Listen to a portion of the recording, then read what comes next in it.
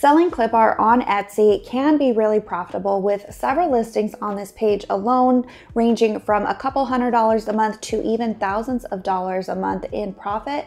However, we also know that they can be extremely time consuming to create and honestly kind of a pain in the butt when it comes to being able to create them first with a good prompt that works across all of your different types of subjects that are going to be in your clip art pack, as well as then getting into upscaling them and removing the background and saving them. So in this video, I wanted to show you how I am now creating my clip art. I know I've made a couple clip art videos on this channel before, but this is my most recent way as far as my process goes and trying to get it done all in one place. If you are new to the channel, I am Bailey, the owner of Bailey Design Co., a 7-figure digital product shop on Etsy, and I now teach others how to create the same types of shops on this channel and in my online communities. So the first important part about creating your clip art pack is to make sure that you have a central theme that all of the subjects of your clip art will fall under. So for example, what I mean is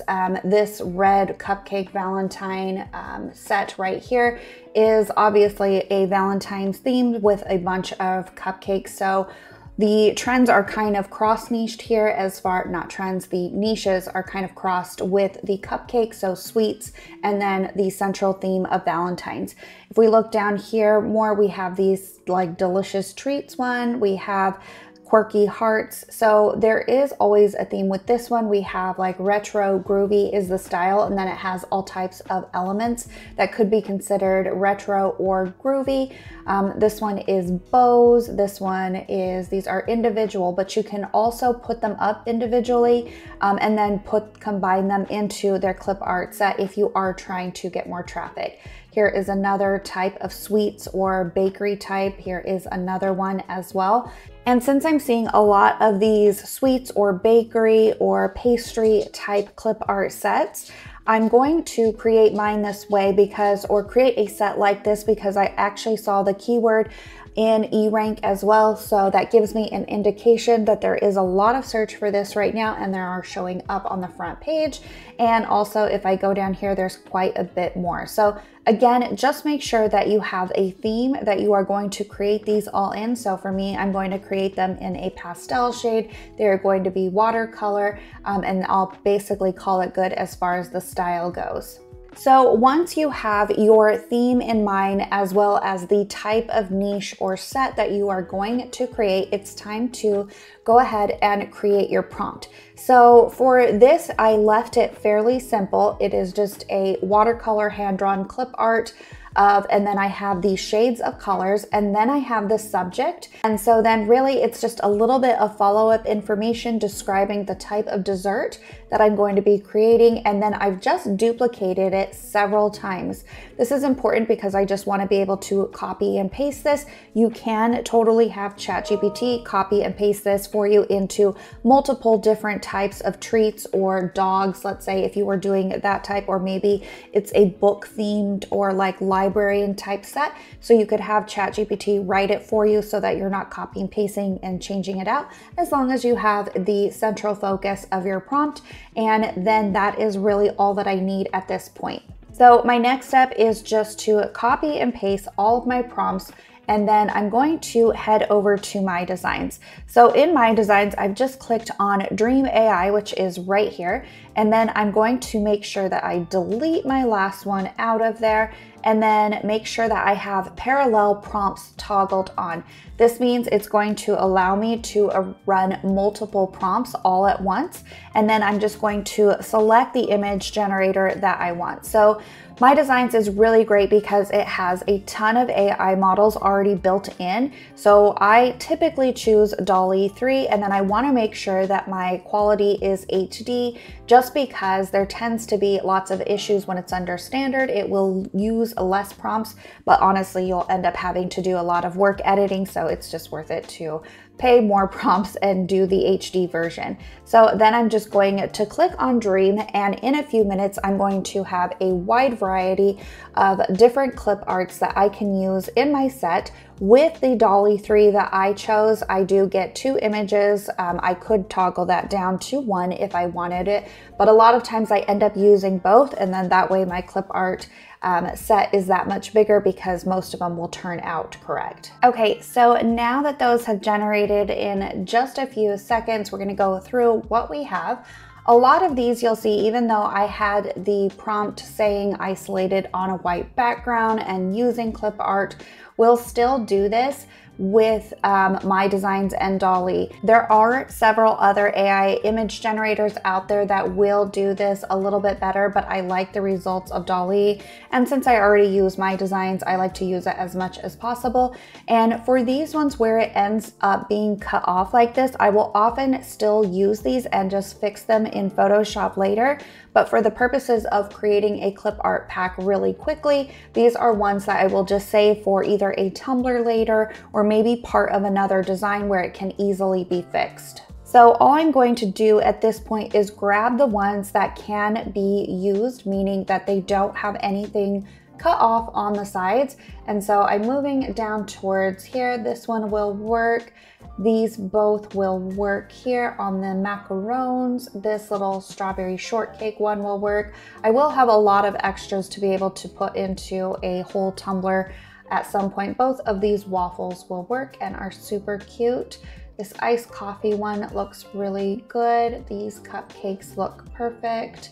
These ice creams almost made it on either side. This ice cream works and this one works, so those two worked fine. I did end up running this again just to get as many results as I could, so that's why you're seeing more. These cookies turned out perfect.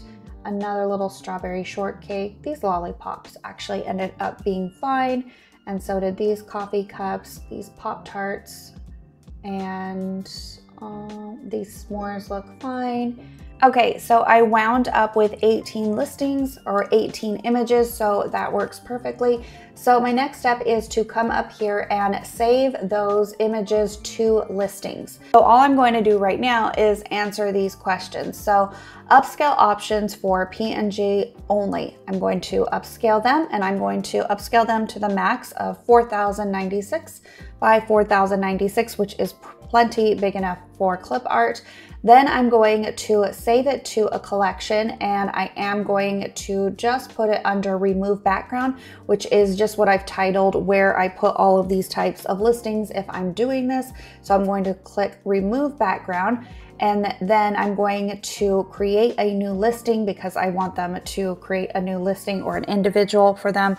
And then I will just put them in a new slot, which is right here. I will explain this a little bit further when we get over to the listings tab, and then I'm just going to click on save to listings. It will ask you, do you know you're going to remove the background, which will cost so many credits? And do you want to continue? Yes, store the images. Okay, so now that we're over here in the listing side, we're just going to select all of them so that it selects all of the 18. And then we're going to go up here to quick actions, which is right here. So we already upscaled the image. Now we're going to remove the background, which is right here. And then I'm going to select the slot that I'm choosing from. So right now it is in the new slot that I put them in, and then the output slot is where it's going to wind up. So I'm just going to select slot number 3, which is right here, and then you can select the model of the background remover. So I use the 1.5, which is just a better background remover. It will cost 1.5 credits versus the other one, but it does work better. So then I'll just go ahead and remove the background. It again will ask if you want to, and then it will start doing its thing, which will just take a couple of seconds, and then we'll be good to download these. Okay, and so once that's finished, you can kind of see here in the slot number 3 that it has a transparent background. So a lot of them will show like the little gray and white checkered background, and then some of them will actually just show the image like this one right here. And so that means that they're good to go. This one is missing, so it's still coming through, but this is one that has like the little lollipops are just showing on a black background. So my next step is now just to go ahead and download all of these at once. So you'll keep your little box selected here and then click download files. Then you'll want to make sure you select the slot that you want to download. So we only want to download the number 3 slot, and then you can have it do it as a zip file or not.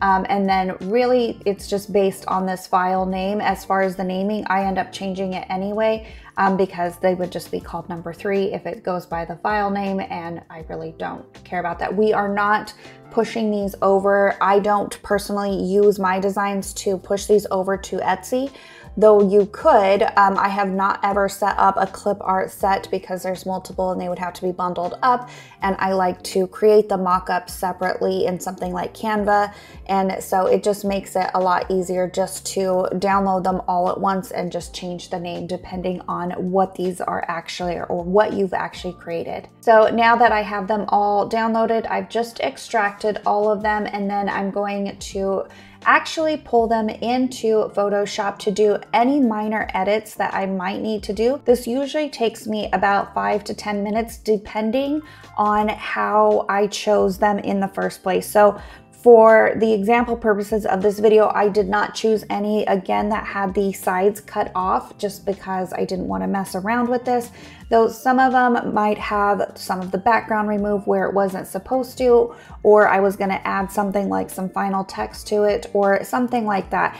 It also needs to be moved into Photoshop because I need to make sure that the DPI is 300. So over here in Photoshop, I've just opened up my canvas to the 4000 by 4000. Actually, I take that back. I use the 5000 by 5000 just to try and stretch it out a little bit right here. And I do already have these as presets, so it is just a 1-to-1 square.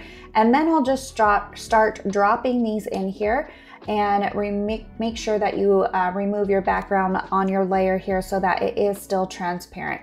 So this one looks pretty good. Actually, there's nothing where like the white got removed that I would need to fill back in, or any type of splashes or anything like that that I would need to fix. So at this point, I would just save it as the name of the file. So personally, when I create a clip art pack, I will just name it something that is easily recognizable by a customer when they're purchasing it, so that they're not searching around for like all types of random numbers, trying to figure out which one was the waffles and which one was the ice cream cone. If I do have multiples, say of waffle stacks, I will do waffle stack number 1, and that is it. Okay, so where a lot of people go wrong with clip art is not necessarily the creation part, because with the AI, it's super easy and super fast, as you saw, to actually create art bundles.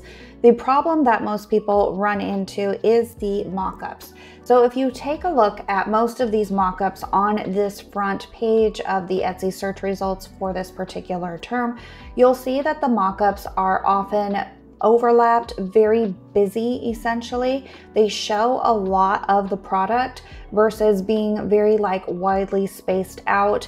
And so I think that that is really important to note when you are creating your mockup. There are a few mockup generators out there for clip art, however, they do not lay them out the way that they should be laid out, which is essentially like what most of these sellers have done. As you can see, like on this one here, it's very much overlaid, so they're not all like squished out so that they're all separate, so that you see that all individually. That can be shown on a separate listing photo or even in the video, but they tend to just show a lot of the images, even if part of them are cut off, to show as much of the individual images as possible. Another important thing to note with the mock-up image is that you want to be clear with what it is. So you have 20 PNG, and then it's a clip art bundle, and then the type of bundle. So usually if you have those 3 things, you will be good to go. So that is the amount of PNGs included, what the particular style or niche set is, so watercolor dogs, and then clip art bundle. So over here in Canva, which is where I still make mine, I have added all of my images. Some of them didn't come through, so I'll have to go back through. But then my next step is just to kind of layer them all really in a cute fashion to show as much of them as possible, because it essentially gives the customer like they're getting more, or that they're just being able to see a lot of the great images that we've already designed. So I'm just kind of, I always put my title here. So as you can see, pastel desserts and treats, clip art bundle, 18 PNG. And then I'm just going to basically fill out the remainder of the area with all of my little images.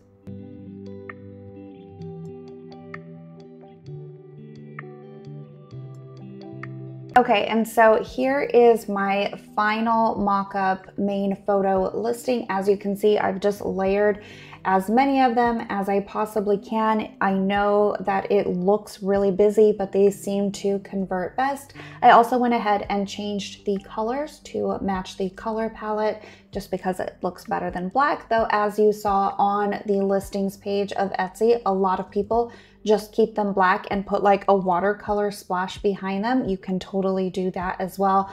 That matches the kind of overall aesthetic or the theme of the bundle. So that really works well. Then additionally, what I would do if I were creating this is then go in individually and add them in so that they are bigger in rows of 3 like they have done, and even rows of just 2, just so that people can get a really close view of the individual clip art images themselves. You can also show them on real life mock-ups, such as like if it's for a shirt or if it's for a coffee mug, if it makes sense. I wouldn't necessarily go and put them on a bunch of what would be typically print-on-demand products if it doesn't make sense for the type of clip art that you're creating. I wouldn't see like cupcakes or bakery things like the ones that I just did being on a shirt alone without some type of saying or quote. So it works just to go ahead and add them as just flat lays where they're just shown up closer so that there's a lot of detail that can be shown to them. Do be sure to check out my 2025 trends video here if you are looking for the types of styles and design trends that will be popping up in 2025 that you can apply to your clip art sets like these, and I will see you all in the next video.